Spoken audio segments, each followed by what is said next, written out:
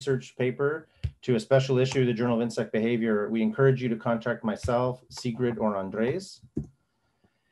A special note, we owe a debt of gratitude to these three people. The webinar series would not be possible without their efforts. Dr. Tuan Duong from the Forestry and Agrobiotechnology Institute at the University of Pretoria has been instrumental in getting the platform and the registration up and running. Quentin is shown in the middle as a PhD student at FABI, and he runs the IT side of things. And Josephine, you've already met, is moderating the session. And a special thanks to the Forestry and Agricultural Biotechnology Institute at the University of Pretoria for hosting the webinar series. It gives me great pleasure to introduce today's symposium coordinator, Dr. Almuth Hammerbacher. Almuth started her academic training at the University of Pretoria, received her PhD in Germany, spent 5 years post-PhD working at the Max Planck Institute, the last 4 of which as a research group leader in the Department of Biochemistry. In 2016, she returned home and joined the faculty at the University of Pretoria in the Forestry and Agricultural Biotechnology Institute, where she has quickly established a large research program and is emerging as a leader in the fields of chemically mediated interactions between plants, insects, and microbes. Okay, Quentin, I'll stop sharing and maybe you can queue up.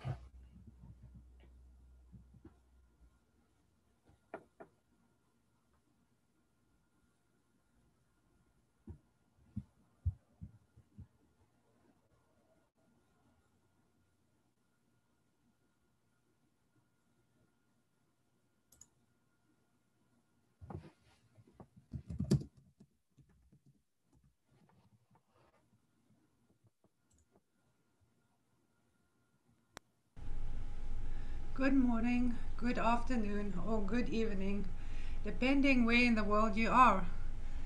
I would like to thank the organizers of this seminar series for inviting us to showcase our research on chemically mediated plant-herbivore-microbe interactions in forests. The 2 tree species that we will be dealing with today are the Norway spruce tree and the black poplar. These 2 species are occasionally attacked by the bark beetle Ips typographus or the gypsy moth caterpillar respectively. In the case of the bark beetle, it inoculates the tree with 1 or more associated blue stain fungi during its attack, which then discolor the bark and the wood of the host. Poplar is infected with the rust fungus Melanzora larici-populina on an annual basis, causing a severe leaf disease. Because this disease is recurring every summer, the chances are quite high that the gypsy moth caterpillars will encounter this disease when feeding on poplar. My 2 colleagues will focus in their presentation specifically on these interactions. For this reason, in order to put their work into the bigger context, I will try to quickly introduce the direct chemical interactions of these insects and fungi with their respective host trees.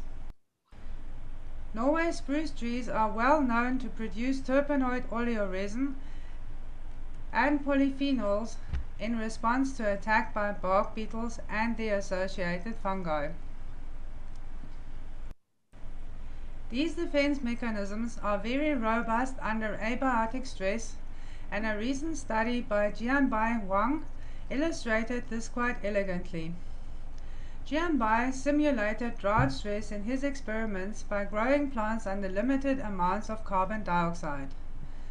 The rationale of simulating drought by reducing the carbon dioxide in the atmosphere in which the plants were growing is that plants close their stomata under drought stress and are therefore not able to optimally assimilate carbon dioxide from the atmosphere.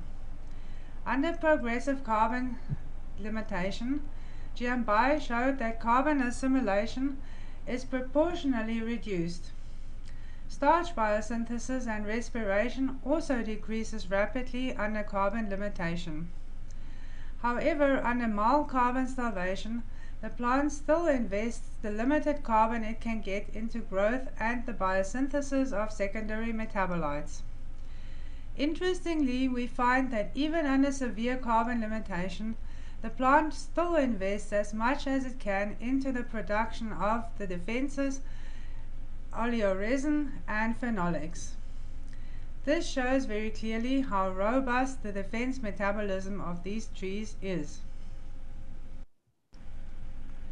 Now the question arises, how do beetles and the associated fungi overcome the formidable defenses of the host? Originally, it was proposed that bark beetle-associated fungi stimulate the tree's defenses and thereby exhaust the tree's reserves.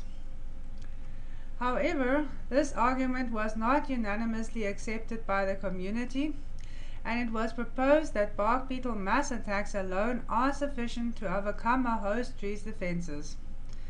These authors propose that fungi are likely commensal or might even compete with the beetles for resources in the phloem. A third way of thinking about this has recently emerged, where we propose that mass attacks are important for adult beetles in overcoming host defenses, but that the fungi are important for increasing the fitness of the offspring of the attacking bark beetles by detoxifying the defenses in the phloem. That bark beetle-associated fungi degrade phenolic compounds has been shown quite convincingly over the last few years. I have selected catechin, which is a subunit of condensed tannins, as an example. This phenolic compound is abundant in spruce phloem. When incubating two bark beetle-associated fungi, V and AV, in artificial medium containing catechin, we find a significant decrease of this compound after 12 hours. The fungus makes lactones from the catechin using two different reaction mechanisms. These intermediary compounds are then further metabolized as an energy source. To answer the question of how relevant this is to the bark beetle, we did a choice experiment where we offered a group of beetles medium containing catechin and medium without, and observed that all beetles that made a choice chose the medium without additional catechin. We then set up another bioassay where we inoculated a fungus on the medium containing catechin. Interestingly, the beetles now chose the medium with catechin on which the fungus was growing. In this way, we could show that one important role of bark beetle-associated fungi is the detoxification of host defense compounds. When looking more deeply into the system, one finds that these beetle-associated fungi fulfill many more roles than just detoxifying host defense compounds. And this is where I would like to introduce Dr. Dineshkumar Kandasamy, who has devoted more or less 10 years to finding out what the roles of bark beetle-associated fungi are in this system. Dinesh obtained his PhD in biochemistry in 2019, and due to the fact that he has a really rare skill set, he was invited to stay on at the Planck Institute for Chemical Ecology in Jena for a postdoctoral fellowship. Next year, Dinesh will be moving to Martin Anderson's lab in Lund to further investigate the interactions of bark beetles with their associated fungi on a population level.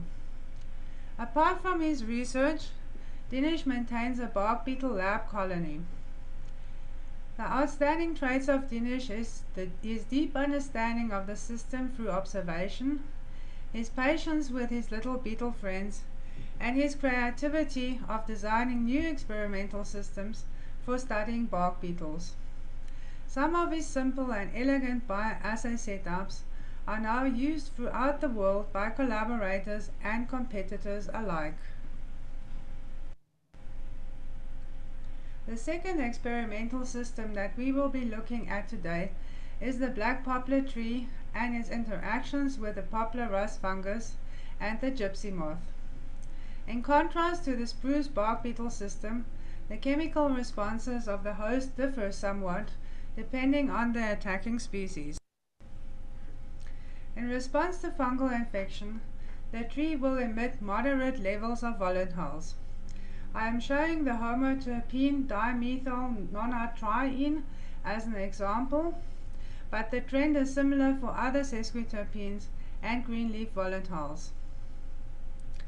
Phenolics, especially condensed tannins and its subunit catechin, increase quite dramatically in poplar leaves upon rust infection. Interestingly, by staining leaves from different commercial varieties for tannins, we could show that the amount of catechin and condensed tannins in a poplar leaf correlates to its resistance to the rust fungus. For the tree's responses to herbivory, I am relying quite heavily on data published by Dr. Sibylle Unzicker and her group. She established poplar as an experimental system at the Max Planck Institute for Chemical Ecology in Jena, and is definitely the conceptual driving force behind most of the research on poplar conducted at this institute. Sibylle and her group showed that poplar emits high levels of volatiles from a number of different chemical classes in response to herbivory. She also showed that some of these volatiles are very important in attracting natural enemies of the gypsy moth caterpillar. Poplar produces also a specific class of phenolic compound known as the salicinoids. Although these compounds are only produced constitutively and are not induced by caterpillar feeding, they are strong feeding deterrents. Due to the somewhat contrasting poplar responses to herbivory and pathogen infection, we wanted to find out what the ecological consequences would be under simultaneous herbivory and pathogen infection, as this happens quite frequently in nature. Interestingly, simultaneous attack elicits a smaller response in volatile emissions than herbivory on its own, which might have far-reaching consequences for the third trophic level. We then did a choice experiment where we offered the caterpillar the choice between a healthy tree and an infected tree, and were really surprised to see that the caterpillar chose the rust-infected trees over the healthy trees.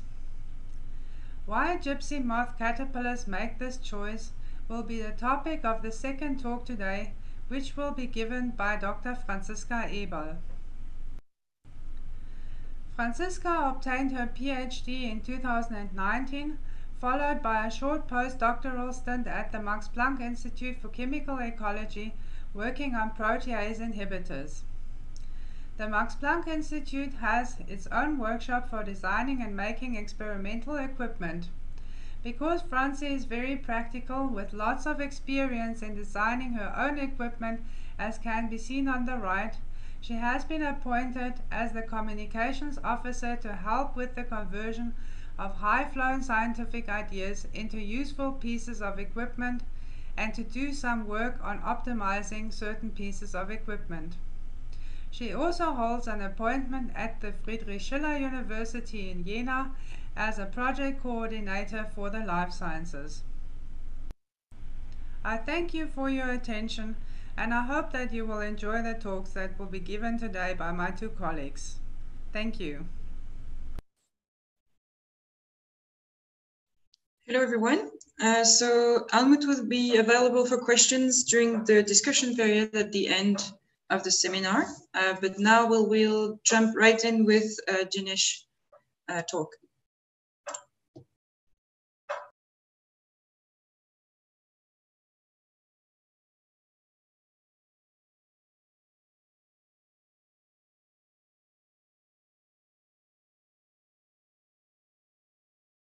Hello everyone.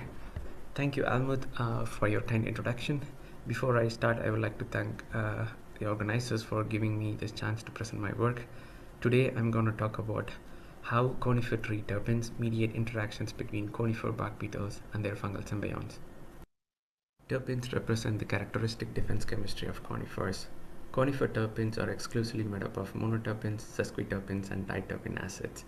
Monoterpenes and diterpene acids contribute to the majority of terpenes in conifers, whereas sesquiterpenes are present only in trace amounts.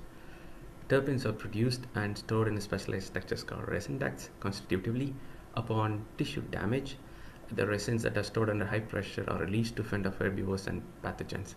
The synthesis of terpenes can also be induced upon abiotic and biotic stresses, which result in high variation in both the concentration and composition of these chemicals. Terpenes containing resins are a primary defense in conifers. Terpenes also act as a general defense against many herbivores and pathogens. They act as a physical barrier for burrowing insects such as bark beetles.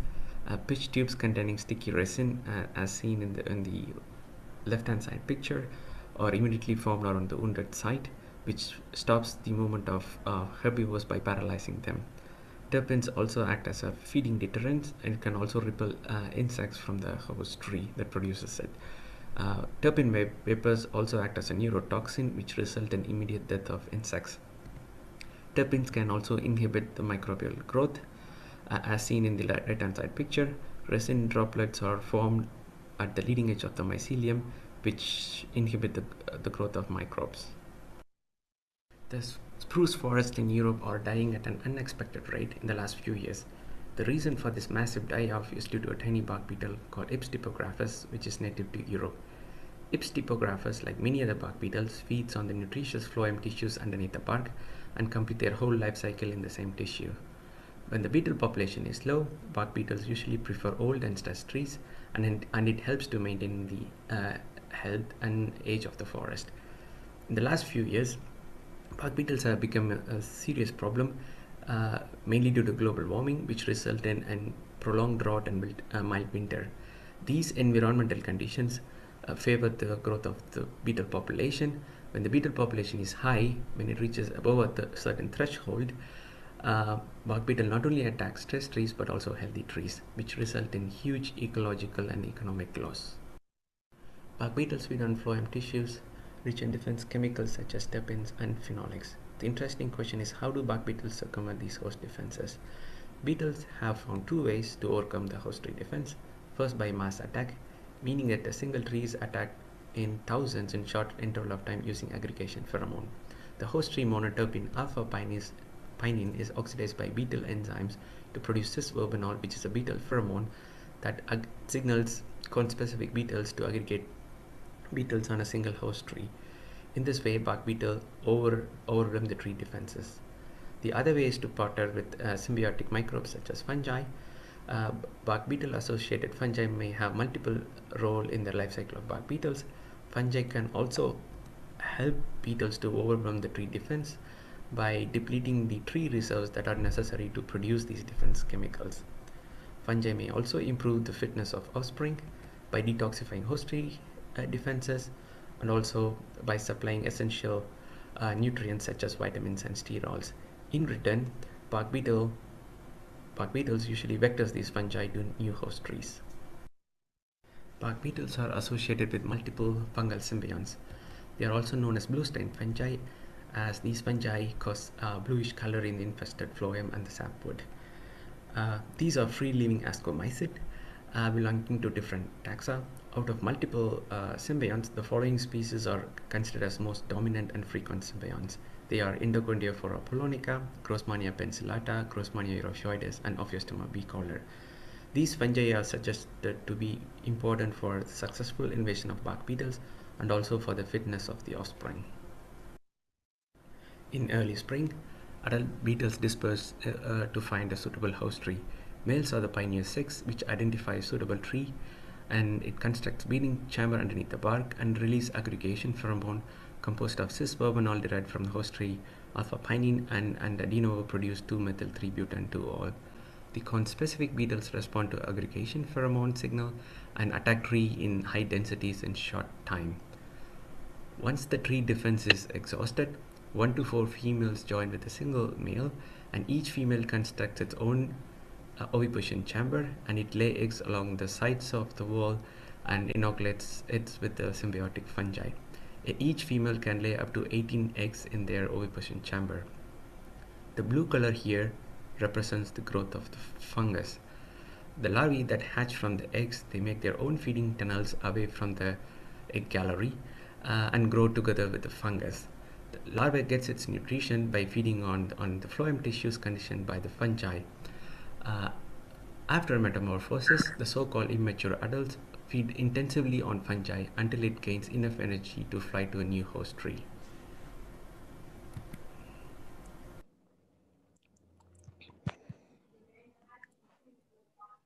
Unlike some ambrosia beetles and few other bark beetles, Apis typographus does not contain glandular mycangia, a specialized organ to harvest and transport spores. Whether beetles with or without mycetangia, it is not clear what maintains the association between beetles and fungi. Therefore, in this talk, first I will talk about how bark beetles maintain their symbiosis with their fungal symbionts. In the later part of the talk, I will talk about how host tree monoterpenes maintain interactions between bark beetles and their fungal symbionts. We thought that the volatiles emitted by fungi act as recognition cues for bark beetles. In order to test this hypothesis, I designed a novel olfactometer made up of circular petri dish containing two traps that are facing opposite to each other.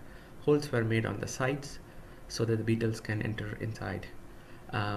Fungus-free agar plugs were placed in the control traps, and agar plugs containing single fungus were placed in the treatment traps. The beetles and the agar plugs were not in direct contact. In order to reach the contents inside the traps, beetle have to follow through the volatiles primarily through olfaction. The bar chart shows the choice of the beetles either towards fungus-free agar plugs or to the agar plugs containing different fungi. The volatiles from three fungi such as E. polonica, Grossmania penicillata, and Grossmania eryphoides were highly attractive, but the volatiles from two Ophiostoma species were not attractive. Next, I analyzed volatiles from all these fungi grown on potato dextrose agar. Alcohols and esters clearly dominated the volatile profile of all these fungi. All fungi produced aliphatic alcohols such as 3-methyl-1-butanol and 2-methyl-1-butanol with some variations among different species, whereas the corresponding ester, 3-methyl-1-butyl acetate, which has the strong smell of ripe banana, is produced only by the most attractive fungi, E. polonica and Grossmania penicillata. Likewise, 2-phenyl ethanol, which has a strong flavor of rose, is produced by all fungi, and the corresponding ester, 2-phenyl ethyl acetate, is produced only by the most attractive fungi, E. polonica and Grossmania penicillata. So using trap bioassays, we showed for the first time that bark beetles select fungi based on their volatile profile, and the volatiles mediate interactions between bark beetles and fungi. However, not all fungi are attractive to bark beetles. The species that emits higher amounts of aliphatic and aromatic esters are generally more attractive. In reality, bark beetle associated fungi colonize complex substrates such as phloem of the bark that contains terpenes, phenolics, and other nutrients. So I tested the behavior of beetles to fungi grown on spruce bark agar. The volatile profile of three fungi such as E. polonica, Grossmania eryphoides, and Grossmania penicillata are very attractive, but not the volatile profile of Ophiostoma bicolor. Interestingly, beetles were repelled by the volatiles produced by the saprobiotic fungi Ophiostoma pisci. Next, I tested the behavior of beetles to the major symbiotic fungus Grossmania penicillata, grown on two different substrates. Interestingly, majority of the beetles prefer Grossmania penicillata volatiles when they grown on its natural substrate spruce bark agar. With these results, we came to a conclusion that adult beetles prefer fungal volatiles originating from the spruce bark when challenged against the same fungus grown on artificial agar. This indicates that the volatile profile of the fungus is different in their natural substrate. The volatile profiles of spruce bark colonized by different fungi were analyzed by placing a piece of bark in a glass bottle and inoculated with spores of different fungi. The headspace volatiles were trapped in an absorption filter using push system, and the trapped volatiles were eluted using a suitable solvent and analyzed in gas chromatography coupled to flame ionization detector and mass spectrometry. In total, 75 compounds were identified, which includes host tree monoterpenes and sesquiterpenes. We also identified typical fungal volatiles such as aliphatic and aromatic alcohols and its esters. In addition to this, we found several oxygenated monoterpenes, volatile phenolics, and spiroketals. The principal component analysis clearly shows that the volatile profile of 5 fungi are unique. The volatile profile of EP infected bark and the control bark are more or less similar. However, volatile profile of 2 Grossmania species and 2 Ophiostoma species are clearly different from E. polonica and uninfected bark. The volatile profile of Grossmania species and Ophiostoma species, in return, they are different from each other. In the next step, we wanted to estimate the changes in the volatile profile of the bark colonized by fungus over time. For this, we analyzed volatiles from the same bark over different time series using PDMS tubes that were placed inside the glass bottle. These tubes were later analyzed using GC-TDU-MS for compound identification. The fungal infection resulted in gradual increase in oxygenated monoterpenes compared to control bark. The top panel shows the time series volatile profile of fungus-free bark, and the bottom panel shows the time series of Grossmania pennsillata inoculated bark. Initially, monoterpenes dominated the volatile profile of the bark. Gradually, already after 12 days, oxygenated monoterpenes clearly dominated the volatile profile of the fungus infected bark. At the same time period, in the control bark, monoterpenes still dominated the volatile profile with slight increase in oxygenated monoterpenes compared to earlier time points. Beetle-associated fungi oxidize host monoterpenes into oxygenated monoterpenes. Each bars in this graph represent total monoterpene emission rate in the y-axis in response to different fungal treatment in the x-axis. Individual monoterpenes are represented in different colors in stacked bars. The control bark without fungus emitted low amounts of monoterpenes, and the presence of different fungi slightly stimulated the emission of total monoterpenes with no clear change in the composition of individual monoterpenes.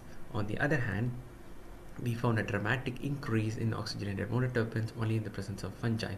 The only exception here is E. polonica infected bark, whose oxygenated monoterpene profile is not significantly different from the control. The pink numbers next to stacked bars indicate the compounds that are significantly upregulated or increased in fungal treatments compared to the controlled bark. To identify the precursors for this large variety of oxygenated monoterpenes, we grew fungus in an artificial medium together with individual monoterpenes, and the headspace volatiles were adsorbed using PDMS tubes. Out of all individual monoterpenes tested, we found that the majority of oxygenated monoterpenes are produced from the biotransformation of 3 host monoterpenes such as alpha-pinene, beta-pinene, and bornyl acetate. Metabolism of alpha and beta-pinene by fungus produced 8 different compounds in different ratios. Terpenine 4-ol was the dominant compound produced by the fungus in the presence of alpha and beta-pinene, and the minor compounds were isopenocampone and transfertugenol.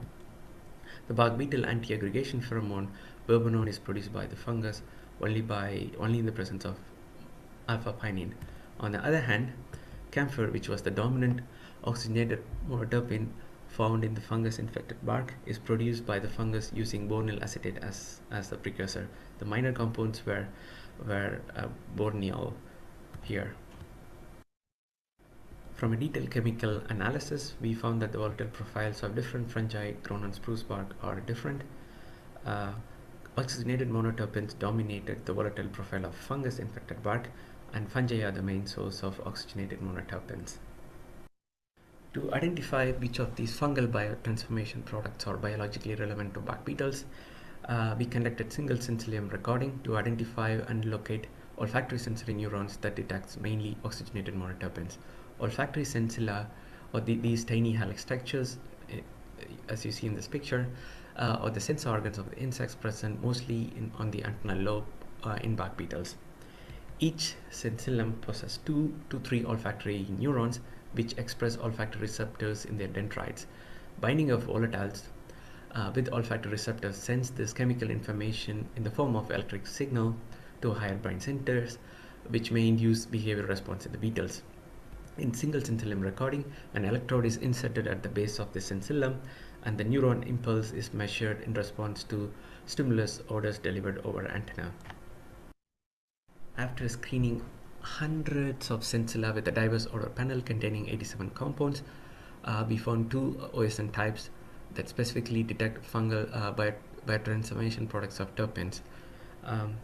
We further characterized one olfactory neuron type that mainly detects monoterpene ketones such as isopenocampone and camphor.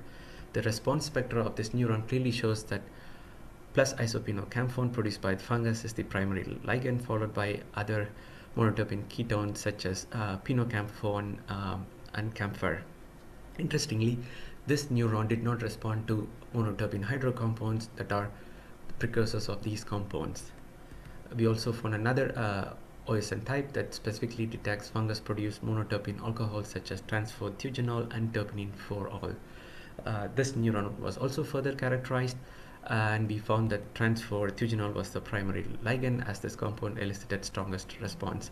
This neuron also responded strongly to fungus-produced compounds, fungus-produced C8 alcohols such as 3-octanol and 1-octan-3-ol, which are produced de novo.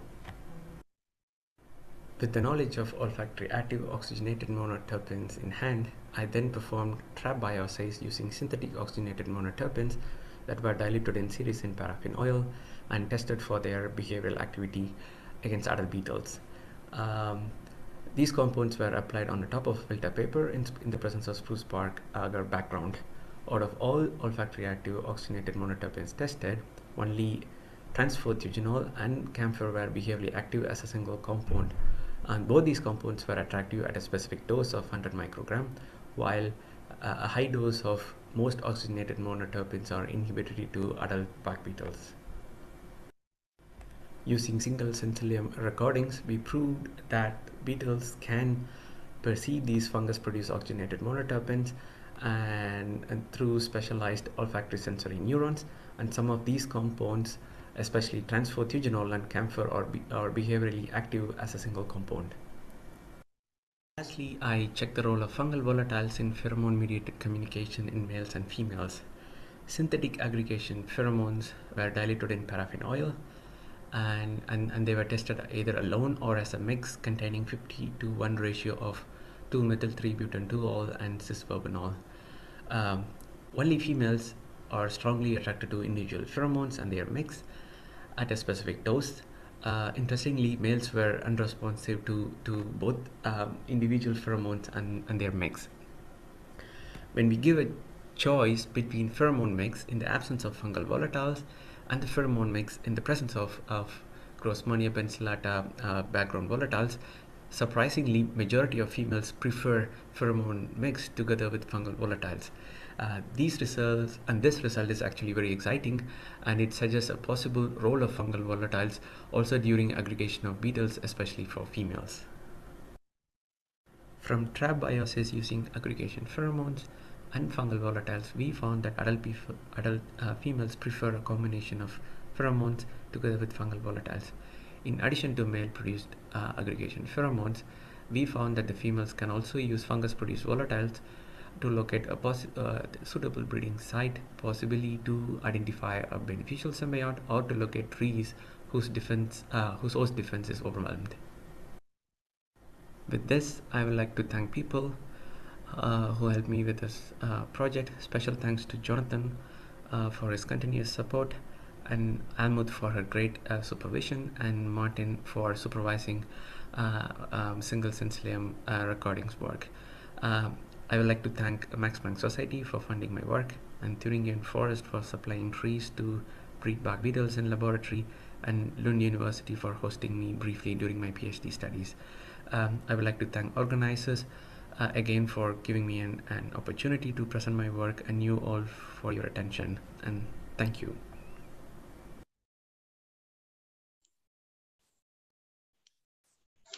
Thank you, Dinesh, for the questions. So we have a question from Andres. So can it be concluded that the anti-aggregation pheromone is just produced by the fungus? Yeah, not only by fungus, I think endosymbionts such as bacteria can also produce bacteria. So yes, yeah, I think the microbes are the major source of anti-aggregation pheromones such as verbenone.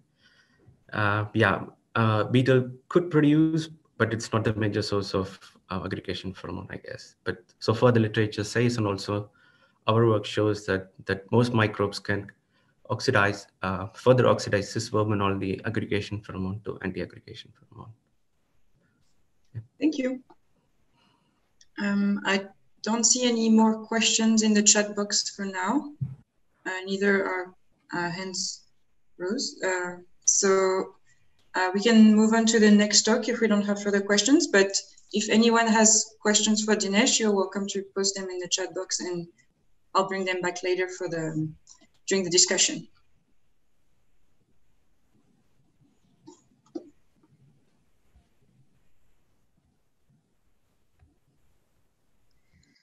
Welcome everybody, and first of all I would like to thank the organizers of the seminar series for organizing all this, and it's really great being here. Thanks also to Almuth for the nice introduction and for the invitation at the first place to give this talk here today. So this story will focus on tripartite interactions in poplar trees, which I have been studying during my PhD thesis. And today I want to talk about more the herbivore side, the insect side, and why they feed on plant-pathogenic fungi. So trees have numerous interaction partners under natural conditions. So we find pollinators or mycorrhizal fungi, which have certainly quite positive effects on trees, but we also find negative interaction partners such as herbivores like deers, but also insect herbivores or pathogens and viruses that harm the plant. Nevertheless, this is the natural situation. The situation in the lab and in many studies is that people focus on single interactions. So I was interested on what's happening actually with both fungi and insects at the same time at a tree, and how these guys are interacting with each other. So as I said, I want to focus on pathogenic microbes today and one specific insect herbivore. So if we have two interaction partners at the host tree together or after another, they could interact with each other in different ways. There could be an indirect or plant-mediated interaction, which means that one of the interaction partners changes the host tree, its chemistry or its physiology, in a way that it affects the other interaction partners. This could happen when they're there at the same time, but also with a temporal or spatial distance. However, there's also a direct interaction possible in which both interaction partners have to be there at the same time and at the same place to really come into direct contact with each other. And this is exactly the situation that we want to focus on today. But first of all, I would like to introduce our study system. Black poplar is the host tree that we use in our studies. This is a European species and grows in floodplain forests. On the picture below, you can see a natural black poplar population at Küstrin-Kiez, which is a small island at the border between Germany and Poland. And this is also our field site and trees where we get our genetic material from for our lab cultures. Black poplar, and especially its hybrids, are quite relevant economically as they're grown in big plantations for biofuel or pulp production. And the natural populations of black poplar also have a certain ecological importance, as there are really a huge amount of insect species. As a model species for woody plants, black poplar is quite handy, you can say, because it's relatively fast growing and it's quite easy to propagate it via stem cuttings. And interestingly, the genome of a close relative, Populus trichicarpa, has been published a couple of years ago, so that we also have this kind of genomic resource that we can mine. Further on, the second player in this round here will be the poplar rust fungus, Melamsora lericopopolina. This is a biotrophic leaf pathogen, so that means it does not aim to kill its host, but it's depriving nutrients constantly from the host tree. It is very widespread in forests as well as plantations, and you can find it basically everywhere where you can find the host tree. Interestingly, this fungus has a macrocyclic and a vegetative or microcyclic life cycle. So macrocyclic means this is the cycle over the whole year, and it requires populus and larix, as the name might suggest, as two different host trees. However, on populus, it can make a small, only 1 week long cycle to reproduce itself again and again on the same tree species. So, and just to shortly go through that kind of cycle, so it takes only a few hours until the stoma penetrates the leaf epidermis, and after 1 day they form so-called haustoria, which I will talk about in a second. And after about 7 days, you see the sporangia, the spore chambers kind of breaking through the epidermis, and then the whole cycle starts again. The second leaf pathogen I will talk about today is the powdery mildew, which is as well a biotrophic leaf pathogen, but has a much broader host range than the rust fungus. So it infects a lot of the trees, especially an oak. You find it a lot also in the natural conditions. In contrast to the rust fungus, this fungus here is growing an external mycelium. So if we see it on the scheme on the right side, it's superficially growing, but also makes these haustoria, which are structures that you see below on the lower picture as a scheme. So it's kind of going into the cell of the plant, and this is the structure where the fungus gets the nutrients from. Amino acids, sugars, all of that kind. What is interesting here is this guy here that's called mannitol. Mannitol is a sugar alcohol and will play quite an important role later. The last player is the gypsy moth. This is the model herbivore in my studies, Lemantria disper. This is also a European species, and it's a very generalist feeder. It was reported to feed on more than 40 different plant families, but it prefers deciduous trees such as poplar, oak, willow, beech, a lot of different species. And this species also can occur in massive outbreaks. So, for example, the picture on the right side was taken in Bavaria in Germany a couple of years ago during such a gypsy moth outbreak. And this is not winter period, this is really in the summer, so it completely defoliated the whole forest. So to come to the study, what we have seen before was that the caterpillars show an attracted behavior towards the smell of infected trees and also the sporangia themselves. So how actually about the leaves itself? So this was the first thing we tested. For this, we took healthy and rust-infected leaves and cut out leaf discs, which is such a hole puncher, and placed the leaves in such an alternating manner into a petri dish and let the larvae choose what they want to feed. So the result for the leaf rust was pretty impressive. So almost all of the leaf discs that were eaten had the rust fungus on them. That was a very clear preference of the caterpillars for rust-infected leaf material. But also for the powdery mildew, we saw very clear positive effect of the infection on the behavior of the caterpillars.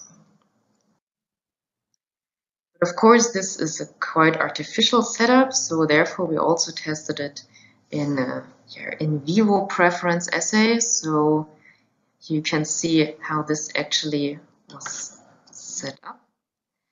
The leaves were still attached to the tree, and then we placed the cellophane bag around it, wrapped it on both sides, and put a single caterpillar inside and checked the preference after a couple of days. And even under these more natural conditions, we could see a clear preference for rust-infected leaves. What was very interesting during these preference assays was to see the actual feeding behavior of the caterpillars. So they were not only feeding the leaf discs or the leaf area, which we measured in the end, but actually they started with feeding on the fungal tissues themselves. So for the rust fungus, they fed on these little sporangia, but also the mycelium was literally abraded from the top of the leaves. To give you a bit more insight, I have brought a little video that shows you exactly that behavior. So you can see how it's actually foraging around, looking where is the next sporangia, and then when it finds one, it's really excavating the whole thing from the leaves. And if you see further on the leaf area, you see it's found already a couple of them, but the leaf matrix itself is not really touched. In order to quantify this kind of observation, we made a little experiment, and for this I placed single leaves with spores on them and a single caterpillar into a petri dish and observed the feeding behavior over 72 hours.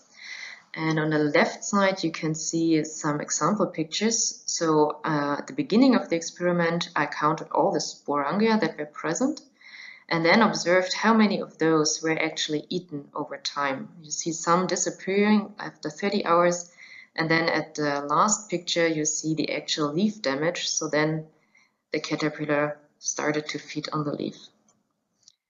And this is the results, the graph for that.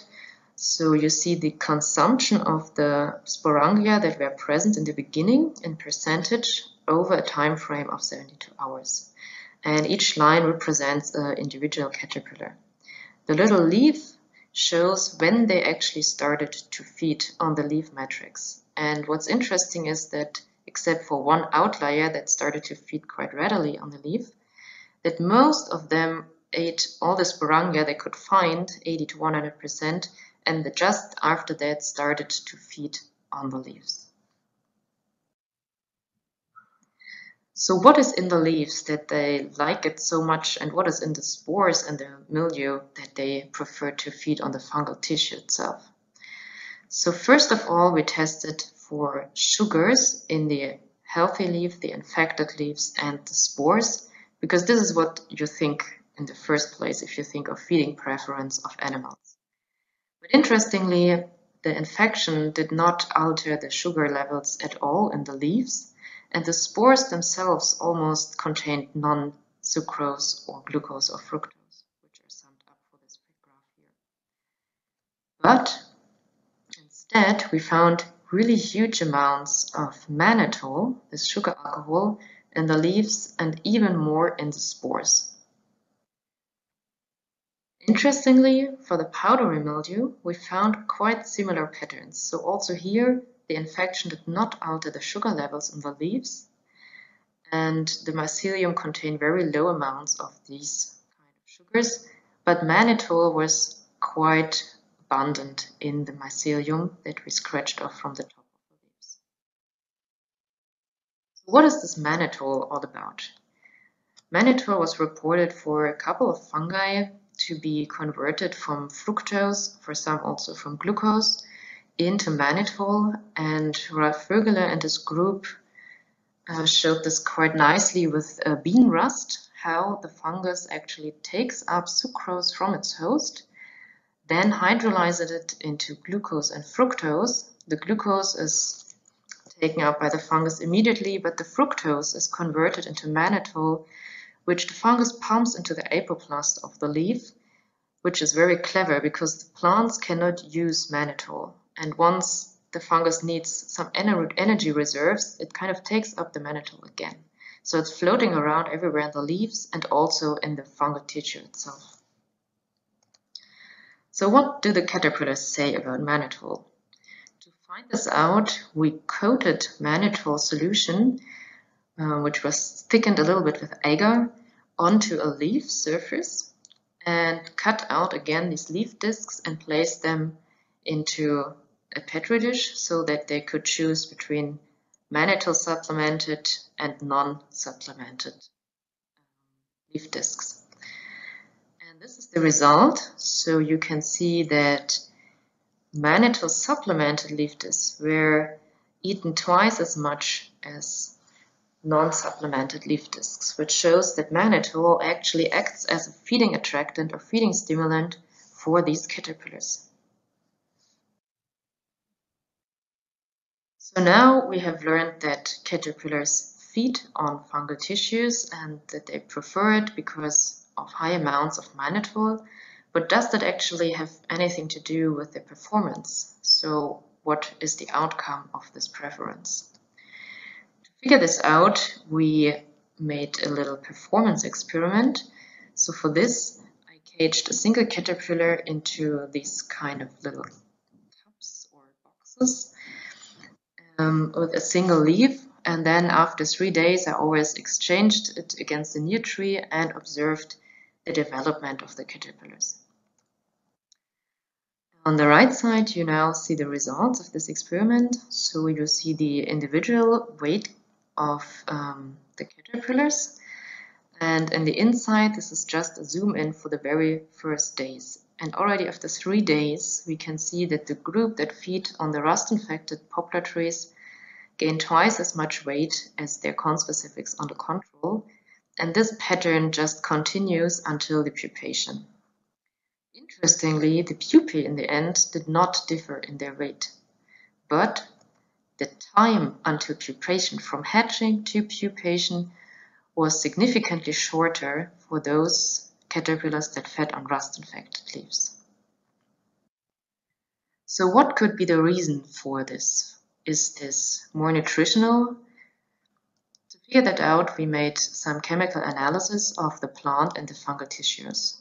So first of all, we sampled tissues from the poplars and also from the rust sporangia themselves, made a methanol extraction, and then via LC-MS and LC-U we analyzed for certain defense compounds and nutrients. So, and this is what we got. On the top row, you see the content in the healthy leaves, the infected leaves, and the spores for specific phenolic compounds. On the left side are salicinoids. This is a group of phenolic glucosides, which we find specifically in the Salicaceae plant family. And we see that the rust infection did not significantly influence the leaf chemistry in this respect, but also we see that the spores do not accumulate at all these kind of compounds. We see only trace amounts if you compare the axes for spores and for the leaf material. Similar observation we see for flavonoids. There we could not detect at all any kinds of these compounds in the spores themselves, even though the leaf tissue that is rust infected show a significant increase, which has also been shown before that this is a typical response of poplar trees towards this biotraffic pathogen. Having a look at the nutrients that are also more interesting for the caterpillars, we could see that amino acids are highly increased in the spore material compared to leaves. And also the nitrogen content was about 50% elevated in the spores compared to leaf material. Interestingly, the 3% dry weight that we found in the spores meets exactly the intake target that was previously reported for gypsy moth. On top of all that, we could also see that the infected leaves and the fungal tissue contain high amounts of certain B vitamins. So vitamin B3, B5, and B7 have been shown to be twice as much as 100 times as high as in the control leaves. For mildew and mildew-infected leaves, the situation looked quite similar. I just show you here the graph for amino acids as an example, but basically all the other compounds had very similar patterns to that what we have seen with the rust infection. To sum this whole talk up, I want to give you the last 2-3 take-home messages. So we have been looking at the direct effect of mildew and poplar rust fungus on caterpillars of the gypsy moth, which both occur on the host tree black poplar. First of all, we have learned that mannitol is produced in massive amounts by both of the fungi and leads to a feeding preference of the caterpillars for both the infected tissue but also the fungal tissue.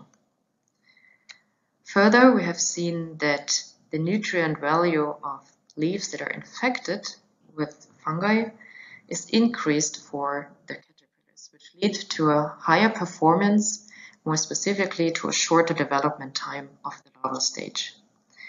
The nutrients that were investigated have been amino acids, the nitrogen contents, and B vitamins, which showed increased levels in the fungal tissue and low amounts of the phenolic defense compounds that are typically found in the host tree. With this, I would like to thank a couple of people. First of all, Almuth and Sibylle, who have supervised me during my PhD time.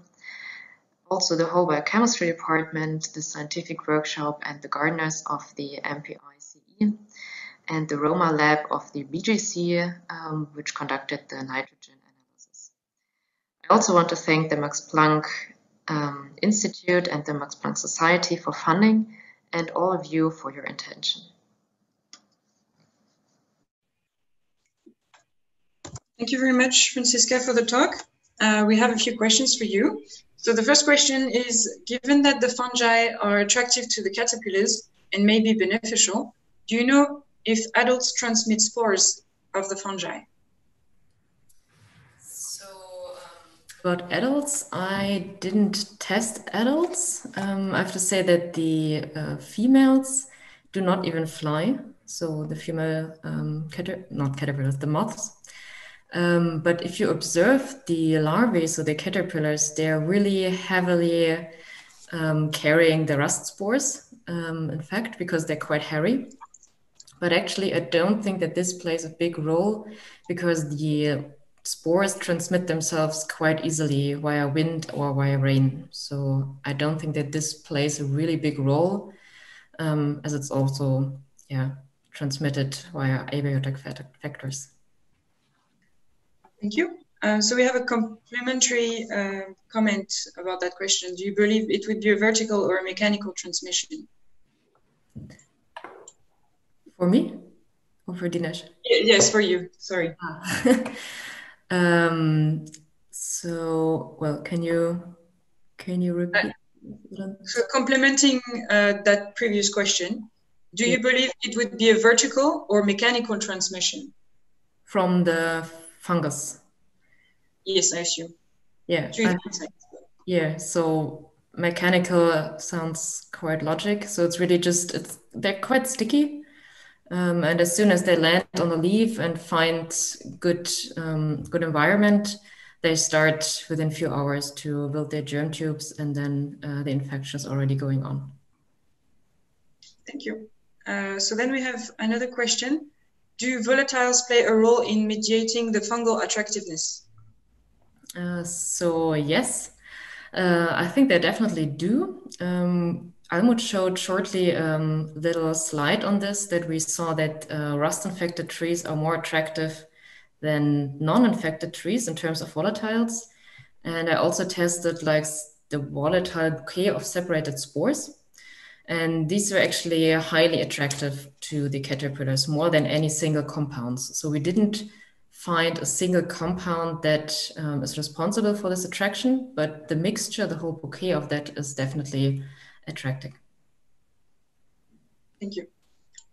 So next, still for you, do you think that these relationships are a reason why fungal infection and gypsy moth infestation are often the main agents in complex diseases of deciduous trees? For instance, oak decline. Drought is often a triggering factor. Is fungal growth promoted by drought stress? So first of all, I don't know much about oak, but I can just speculate on this in poplar. So maybe answering that from the back. For drought stress, it has been shown that acute drought stress on poplar trees actually prohibits the infection of rust because they have to enter the stomata. And if the trees close their stomata because of as a drought response, it's harder for the fungus to actually get in. So in this case, maybe there's not really synergistic effect, but for the caterpillars and the pathogens in previous experiments where I focused more on the tree side, we actually could observe that a pathogen infection is reducing the ability of the tree to defend itself against herbivory. So it seems that this really weakens the defense of the tree if we have both antagonists together. Thank you. So now I will open the discussion. And so we have questions for Dinesh. You presented Ips typographus nearly as a phloem mesetophagous fungus, but is this really true? My view was always that the larvae feed initially in front of the blue stain fungal invasion front. Oh, yes, I think, so if you look at the gallery, when you open a recently colonized, a fresh gallery, you see early instars, they mostly feed on fresh phloem tissues. You can easily identify what they are feeding by looking at their gut because it's quite visible. But if you see the late instars, right before pupation, you see their gut completely, it's colored. They mostly feed on fungus or fungus infected tissues. And after metamorphosis, the adults, they usually do back feeding or maturation feeding. What they do is that after pupation, if they don't have a right fungus in their pupal chamber, what they do is that they go back, they feed on the older sections of the gallery, especially in the areas where the fungus is fungus is colonized. Yeah, so these are our observations. And we are trying to quantify this to show that also Ips typographus is also get nutrition by feeding on fungus. Thank you. I don't know if Almuth is around because we have a question for Almuth and Dinesh. It's on the decomposition of phenols by fungal associates and its role for the bark beetle blue stain fungal symbiosis. Does this not come too late when the tree is already clinically dead? Initially, within the first 1 or 2 weeks of bark beetle attack, fungal growth in phloem and xylem is very limited, and the adult beetles and larvae feed in fresh phloem. At least this is my view. Josephine, I'm here. My name is Local ADM. If you could start my video, then you cannot block that. So, so to answer this question, we believe that mostly the fungus can benefit the offspring of the bark beetles. So basically, for the phenolics at least, when the eggs are laid, then the fungus starts growing and it starts detoxifying everything in those galleries. And as the offspring now emerges, it can survive on a very nice substrate that contains a lot less phenolics. And these phenolics, as it is known, are actually feeding inhibitors in the sense that they complex with proteins and other cell constituents and then makes them unavailable. So in this way, the fungus actually does help bark beetle fitness, but it's more for the offspring than for the initial generation that colonizes the tree.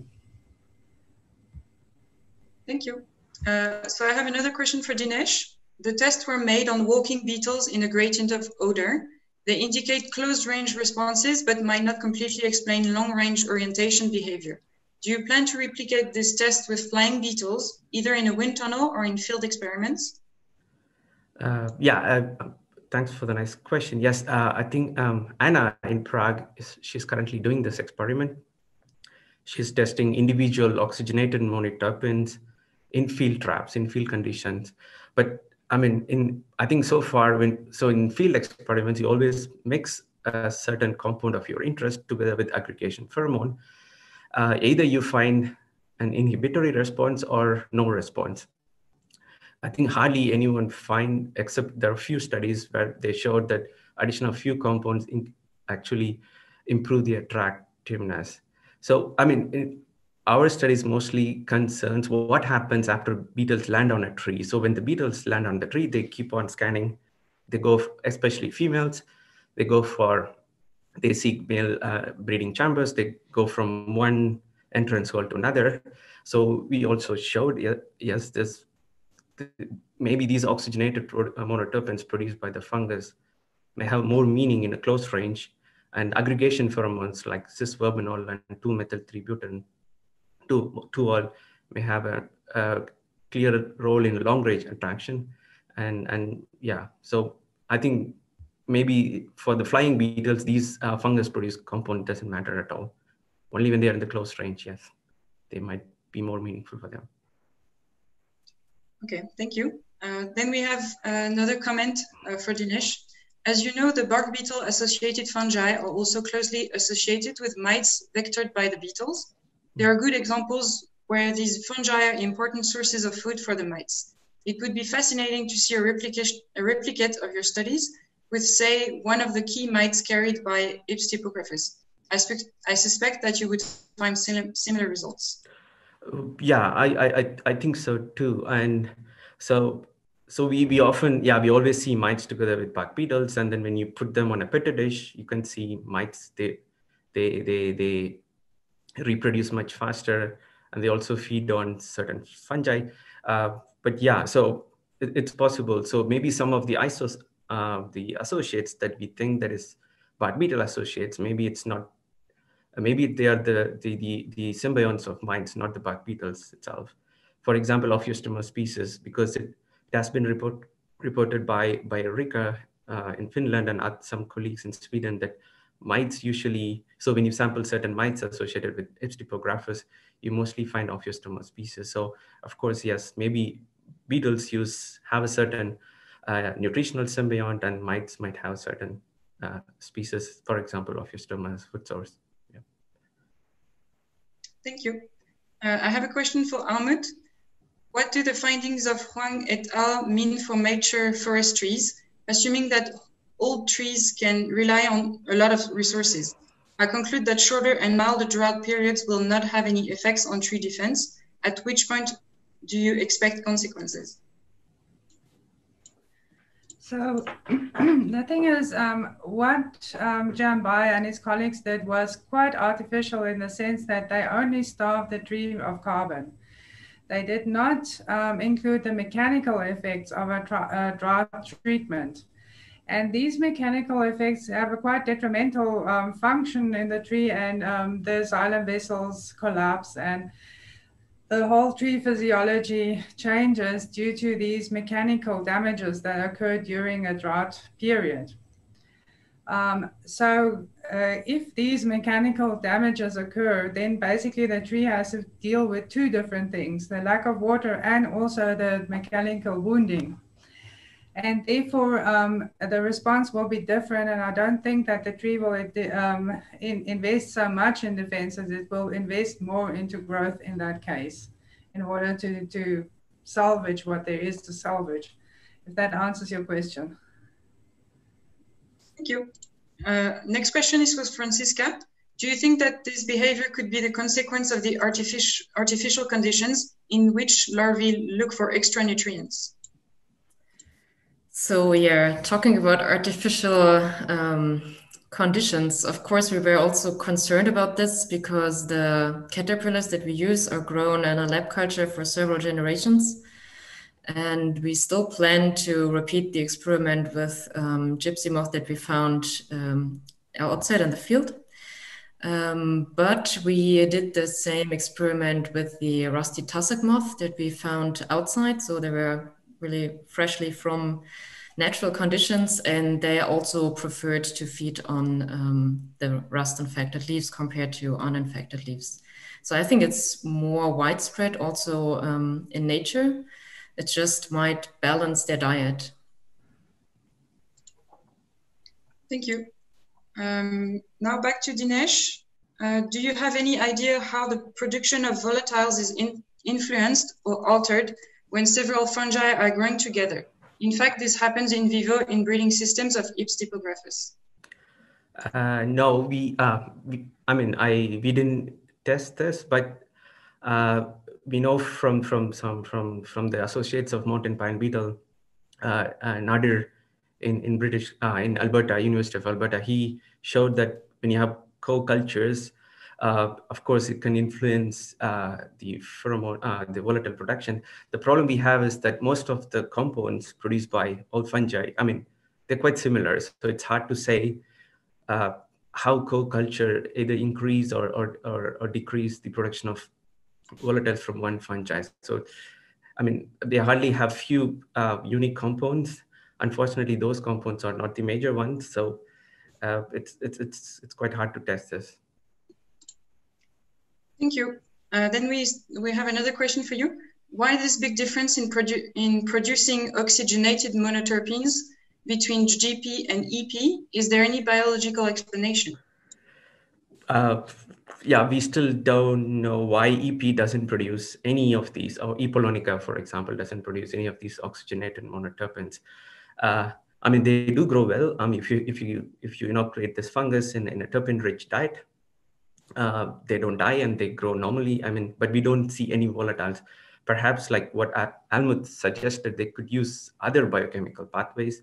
Instead of producing volatiles, they could also, quite quick in utilizing these terpenes as a carbon source. Yeah, and also most fungi, for example, including EP or E. polonica and Grossmania, when you grow them in the atmosphere of terpene vapors, you can induce their growth. So it seems that these fungi are not affected by monoterpene vapors at all. Instead, they use them as a carbon source, and as a byproduct, they also produce these oxygenated monoterpenes that is actually acting as a signal. It's telling something to the bark beetles. Yeah. Thank you. Then we have another question for Franziska. Could this be a general model of plant pathogen insect interaction? Could powdery mildews, which are also obligate biotrophic parasites, also be beneficial to gypsy moth larvae? And what about necrotrophic, perthotrophic pathogens parasites? All right, so I didn't test the effect of mildew on the performance of gypsy moth, but I would assume that this pathogen has a very similar effect and might also be beneficial for them, because just nutrient content and the chemical composition is quite similar, and also the reaction of the plant to mildew might be quite similar, as it's also a biotroph. About necrotrophs, we did not test this, but I would assume that this might have very different consequences. So there was a study on aphids where they tested biotroph and a necrotroph pathogen and the effect on the performance of the aphids. And actually that showed very contrasting effects. So the biotroph was beneficial, whereas a necrotrophic infection of the host had negative results. And I would assume that this looks quite similar for the gypsy moth, but of course, this is just speculation. Thank you. I believe Jeremy has a question for you. Yeah, sorry. So Franzi, you may have answered this, but my internet connection has been dropping, so I apologize if you did. I'm curious, I don't know how mobile gypsy moth larvae are on a host tree. So have you looked at female oviposition behavior and how that might be affected by the different fungi? Yes, so the females, they are not able to fly. So they basically oviposit where they have been pupating. So that means that the larval stage actually is determining where the oviposition will take place later. And the larvae are most mobile in their early stages because they're very light. And if they don't like the host, they gonna for ballooning, so just let themselves transport via wind, and yeah, look for some better ground. And so I think that this therefore has also consequence on the next generation. That might. So do you think they balloon more if they're on an uninfected leaf tissue than if they are on an infected leaf tissue? I would guess that, yeah. I never tested in a field, but that would be my guess. Thanks for a great talk. So Josephine, I'm not sure if there are more talks, but I just want to get in. So 2 weeks time, the moderator Josephine and the IT person Quentin are among the speakers. So hopefully you all can return in 2 weeks time to see talks on Syrinx noctilio, behavioral and chemical ecology. And the bar has been set very high by this week's webinar. It was excellent, all three of you. So we have a question for Dinesh. Do you have any data on Gloeocystidium epidophyllum? I recall that a few years ago I sent isolates to you. This is from Thomas, by the way. Did you include this species in any of your studies? Yes, Thomas. I didn't show the data. Yes, they do produce similar volatiles like ophiostomoid fungi, even though they are basidiomycete. This is quite interesting because they all produce same volatiles like other fungi, and then and they are also attractive to bark beetles when you use them in trap bioassays, and they are very nutritious to bark beetles compared to ophiostomoid fungi. Yes. Thank you. Yep. I don't see more questions,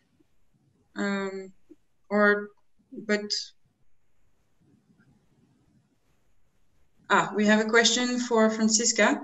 Transferring your data to the field, does the rust fungus already occur frequently when gypsy moth larvae occur? Yes, very good question. So in fact, the gypsy moth actually occurs in the first generation very early in the year. It's usually making one generation. It can do two under very good conditions. But in fact, this is a quite artificial system, I have to admit. So this is why we included the rusty tussock moth, which is also a rabbit species, and it's closely related for at least the preference assays. And yeah, there has to be a lot work to be done, of course, also with other species. So we also don't know how widespread this phenomenon is. And yeah, it would be great to know also for species that occur later in the year. But other pathogens occur also earlier in the year. So yeah, it has to be broadened more systematically, of course, but it's a very good question. Thank you. So if we don't have any more questions, Jeremy, would you like to conclude? Yeah, so I guess I sort of did earlier, but I think we had, again, 3 great talks. I really appreciate Almuth, Dinesh, and Franzi taking the time to put these together for us. And I mean, almost everybody stayed to the very end. So that's a testament to how interesting the content and how good the material was. Next week, 2 weeks time, is the last webinar of this series, and it will be on the behavioral and chemical ecology of Syrinx noctilio. Hopefully, we will see all of you there. Thanks, everybody. Thanks. Thank you. Bye-bye. Thank you. Bye-bye. Bye.